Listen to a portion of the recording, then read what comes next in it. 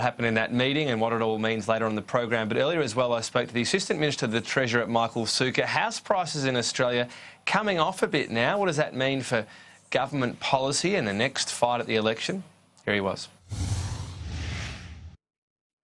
Michael Sukkar, thanks for your time. Now, housing is one of your areas. Effectively, we do have prices coming off, it seems, around the nation, particularly Melbourne and Sydney. Is this good news for affordability?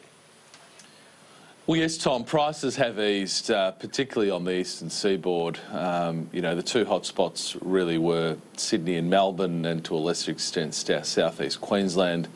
We've seen those come off for a range of reasons, but including the very targeted and comprehensive housing affordability package that we brought forward last year in conjunction with some very calibrated and targeted changes to investor-only loans and to interest-only loans. So, you know, in the end, we'd like to see, Tom, a market that is steady, that grows at a pretty steady pace. We don't want to see a major correction, but certainly seeing easing prices on the eastern seaboard of Australia particularly is good for affordability.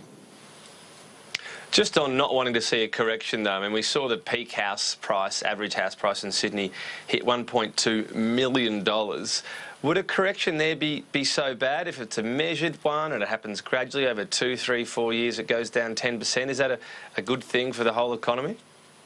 Well, I think most economists would say, given that for the vast majority of Australians, the biggest single asset that they will ever hold is their home and the equity that they hold in their home, that if, as you saw in the United States a few years ago, significant corrections to housing markets, it does have flow-on impacts into the economy, quite negative impacts into the economy. So what we'd like to see is very steady, plateauing growth, and I think given the period we've just had in relation to quite significant growth, as I said, particularly in Sydney and Melbourne, seeing that with no growth for a period of time is not necessarily a bad thing. But I don't think for the broader health of the economy, for the broader health of the many hundreds of thousands of people who are employed in construction and related industries, that you'd want to see anything akin to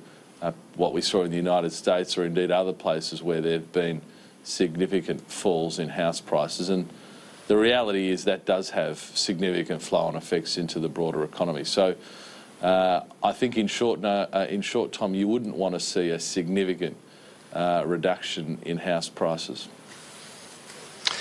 I guess the thing about it is Australia has very expensive housing. I don't think anyone would debate that. What you're basically saying is, for the good of the economy, we can't really go back on that. That element of the economy is already sort of locked in.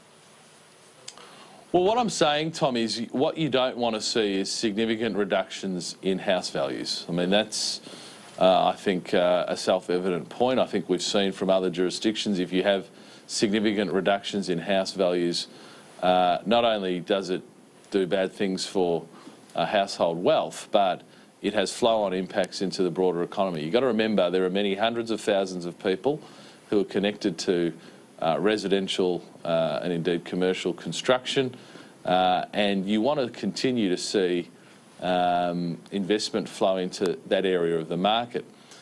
Really what the Treasurer and I said last year with the housing affordability package is the way that you address housing affordability issues is in a sense to get more housing dwellings on the ground, and the more of those that you can make available and the more that you can encourage that to occur, downward pressure on prices. And in addition to that, where you do see from time to time fluctuations in the market or heat in the market, an overheated market, as arguably we saw with investor loans and interest-only loans, you don't take a sledgehammer to the market like the Labor Party's approaching, like the Labor Party's proposing. You take an approach that's targeted, that's calibrated, as we did last year, where we limited the amount of investor loans, where we limited the amount of interest-only loans, and we think that's played a huge role in taking the heat out of the market.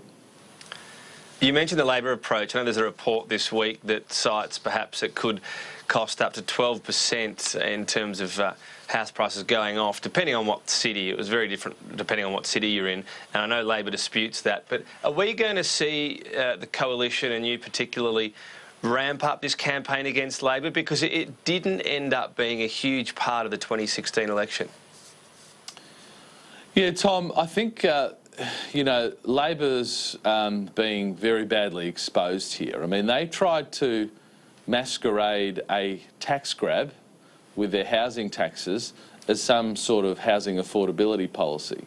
I think Chris Bowen and his team sat around in a room and said, how do we sell housing taxes to the Australian public? Oh, well, we'll sell them by trying to masquerade them as housing affordability policies. Clearly they're not. They're not housing affordability policies. They're just a litany of additional taxes, whether that's the negative gearing changes, whether that's doubling capital gains tax.